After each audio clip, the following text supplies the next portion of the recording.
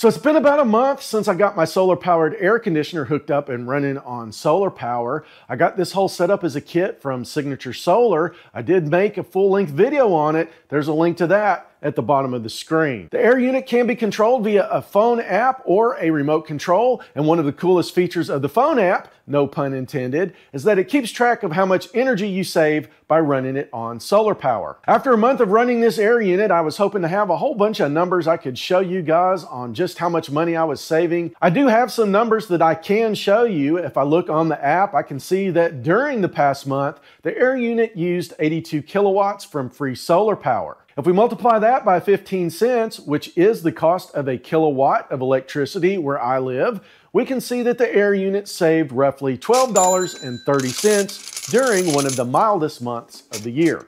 I know that doesn't sound like a lot of savings, but when the longer and hotter months get here, I expect that number to go up quite a bit.